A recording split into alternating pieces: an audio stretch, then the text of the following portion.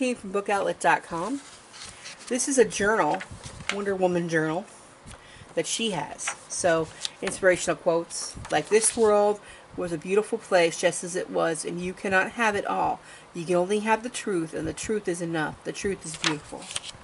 And it talks about people like when she was a kid, growing up, different things like that, how she met Steve Trevor, what it meant to have him, her friends, family. It's really neat book to have, and there's a whole series of these. I've actually done this book on the channel. I haven't found these yet. I'll be looking for them. But I didn't like the movie too much, but the books are awesome.